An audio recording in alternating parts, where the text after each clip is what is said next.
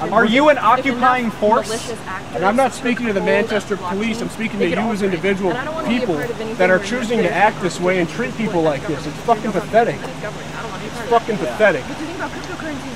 Do you think, are you proud of your, right, when your kids, when you go home and your wife says, how was your day? Oh, it was great, I really served people. Do you think people want to pay for this? Of course they don't want to pay for this.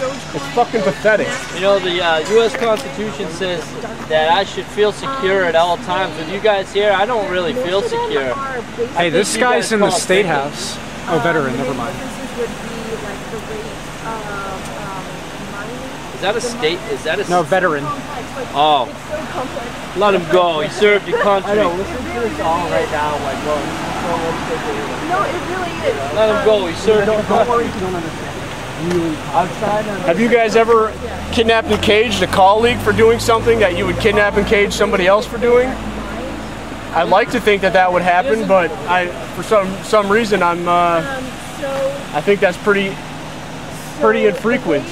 You know what your detective said to me once?